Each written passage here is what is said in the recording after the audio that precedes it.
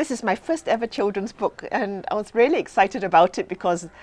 actually to be honest, there was a children's story writing competition and I entered and actually got one of the awards, and part of the prize was they published the book. So